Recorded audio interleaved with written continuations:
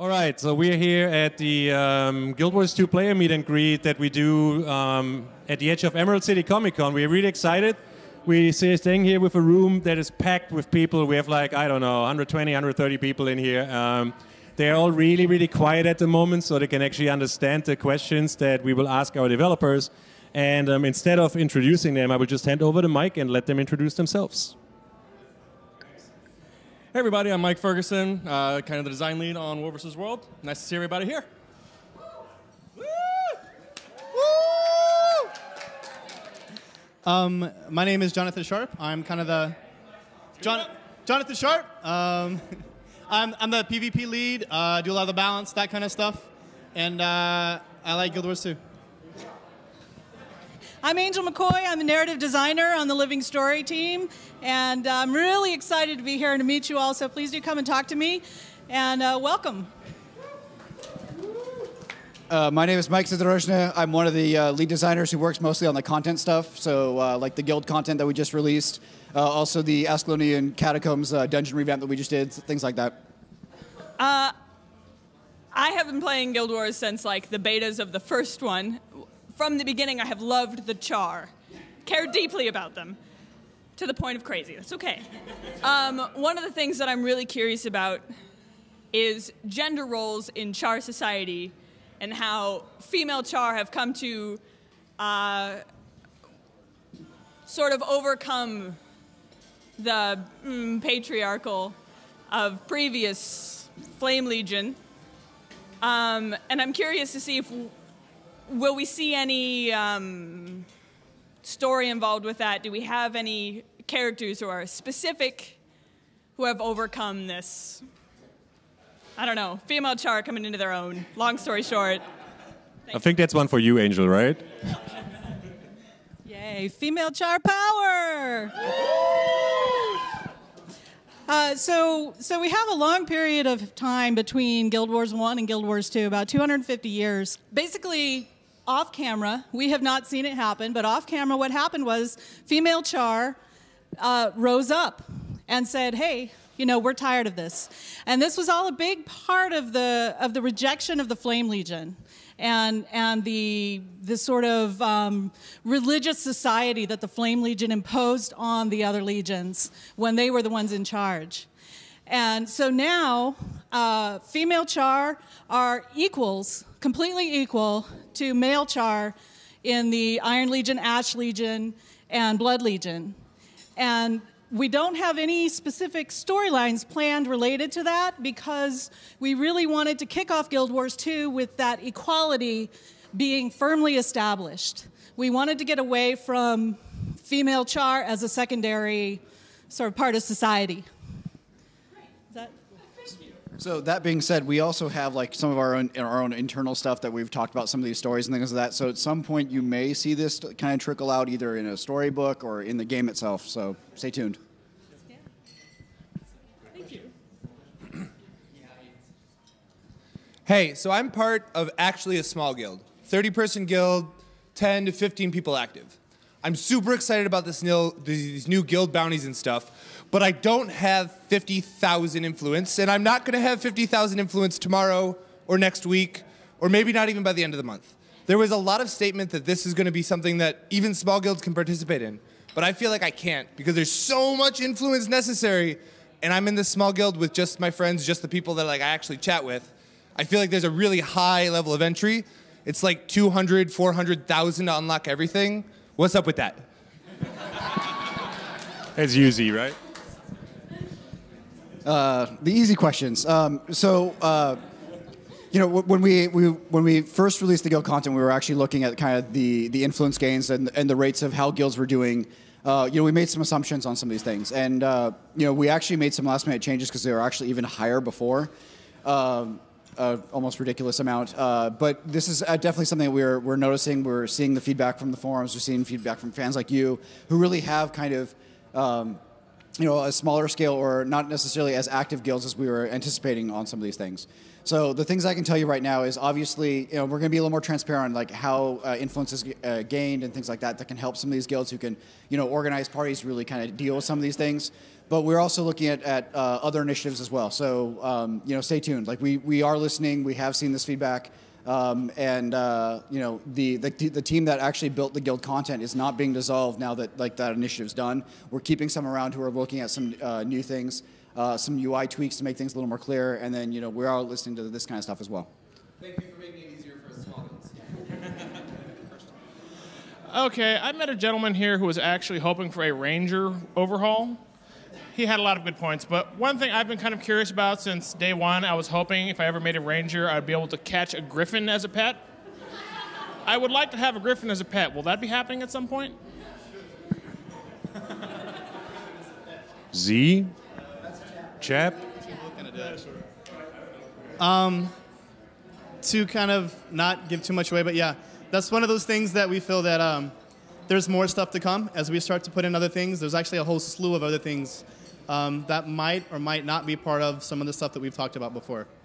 I can't give too many specifics, but basically when it's ready, but that's one of those things that we've heard people ask for that before. So it is on a list.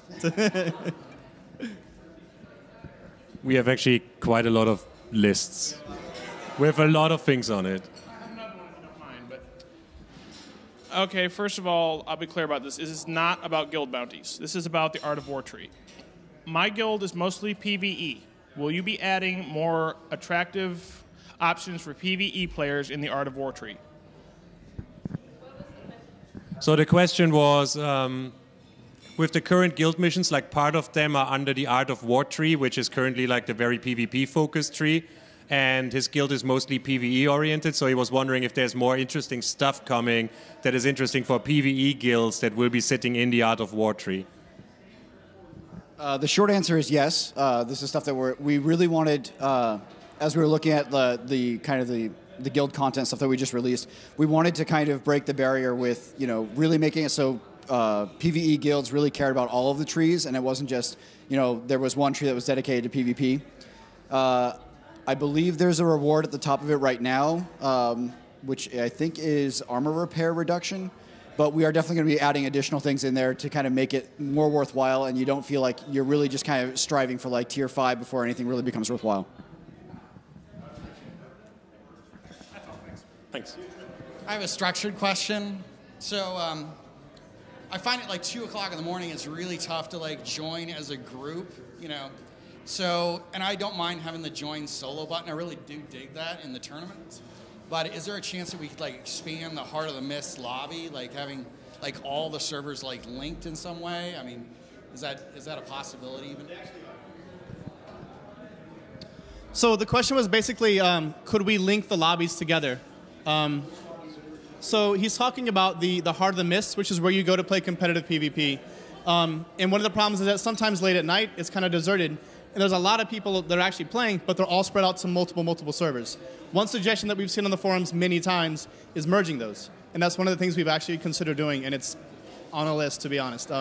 So it's a problem, but we also have some other features coming in that would also help with this problem. Has he? Okay, so looking for party is going to help for a lot of this too, because looking for party will let you go to any server, look for anybody, put in the criteria that you need, and so Colin spilled it. So yeah, between those two, we think it's going to actually rectify that problem, so that's probably going to go away pretty soon. Yep.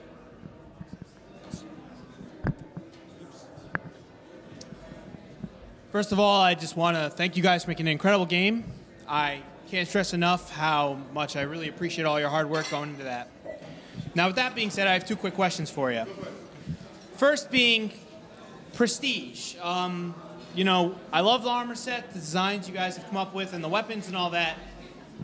But the titles, I feel, are lacking. I feel like the title system could be improved greatly if, even by showing it underneath your name, but maybe above your guild tag.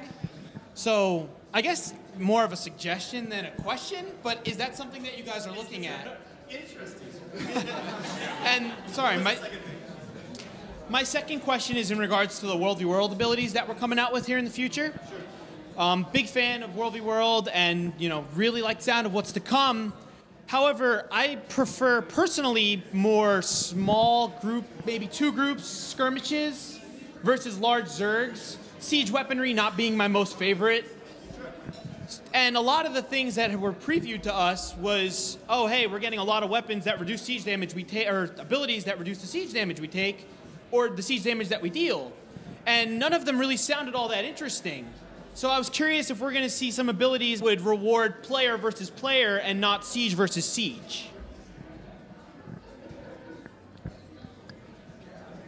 So I'll start with the abilities question first. The question is, will we see any World vs. World abilities coming up with the newest update that will kind of deal more with player versus player combat instead of more of like the siege abilities that we've revealed? We're still working on that list of what the abilities are going to be. The thing I'm trying to keep in mind with this stuff is we don't want to make it so that if you have a bunch of abilities, you just instantly just beat somebody because you have those abilities, which is why we tried to focus more on passives like doing extra siege damage or taking less siege damage. Obviously, at this point, the system is not even released yet, so we're still working on it, and we're going to keep expanding it as we go forward. So, maybe in the span of time we will see something that's more PvP focused, but it's not currently in the cards right now because we want to focus more on just getting the general system out and some of the general abilities. And the first question was actually relating to our current title system and how it's just kind of hard to see that, and it's just not really clear when someone's displaying a title.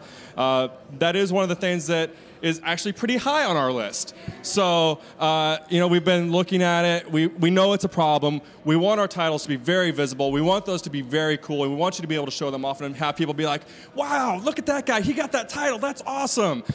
So that is definitely one of the things that we're working on, and hopefully we'll have something in the game at some point soon. Thank you. You're welcome. I've got 2 questions. The first one is, when you're talking in guild chat, it shows up as your character name, but if you're like me and you play 5 or 6 different characters, you're unrecognizable to your own guild. Can we get it so that our account name displays instead of our character name, so that your guild can actually recognize you and you can build a community with them instead of being the stranger that logs in with 4 or 5 different accounts and jumps into a random conversation?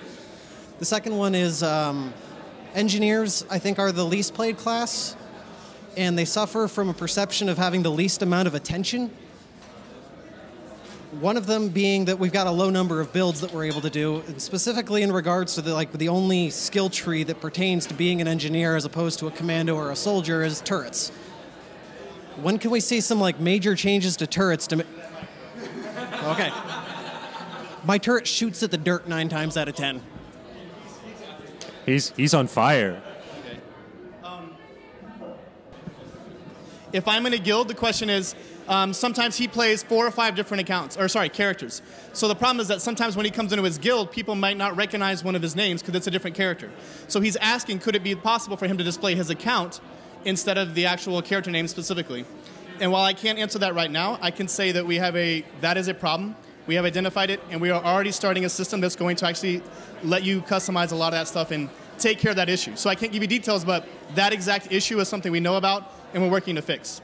As we've already talked about stuff like that, actually. The second thing is about engineers. He says that there's a perception that engineers don't get much love. What we find is that pretty much every profession feels that they don't get much love. And he said specifically, we feel like one of the things that makes us an engineer is the turrets. And we really can't use our turrets. They're not very strong. I was in a meeting today where we had a meeting. The name of the meeting was Engineer Turret Meeting. That was the name of the meeting. So we know that's an issue. Yeah, because it's one of those things where you feel like they're not as cool as they could be. So we're going back and saying, how do we make these cooler? A lot of times with every single patch, what we're trying to do is we take the weakest thing. Sometimes it's a utility, sometimes it's a heal, sometimes it's a weapon for every single profession and say, what can we do to make this better? This is not played. This is not enjoyed. Why? Why is this not as good? And we say, okay, cool. Let's give those guys something.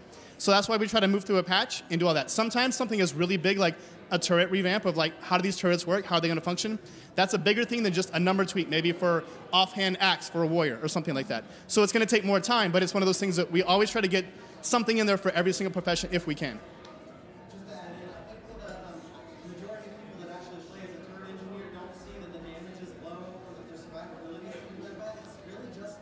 They don't fight There's also a lot of basically AI problems with turrets, which is another part of that, which is just how much of that is design, how much of that is actually just programming, how much of it is UI and targeting. There's actually, it's a multifaceted problem. So that's one of those things that when we have those meetings, we're like, let's break this up into our different lists and then give different lists to different departments to fix it. Can I just suggest the ranger has a button specifically to set their pet to attack a certain target? Sure. Engineer turrets, we get something. Something like that might be already being talked about. All right, we wrap this up here. Thank you all very much for answering all these questions. So if there's one thing or two that we learned today, an MMO basically only starts with the launch, and that's the beginning of the journey, and then it's like a living, breathing organism. And ArenaNet has a lot of lists. Thank you all for being here. Like, as you can hear, everybody has a good time, so you're missing out. Next time you might want to join us for one of our meet and greets. And with that, I say, stay classy, Tyria, and we're out.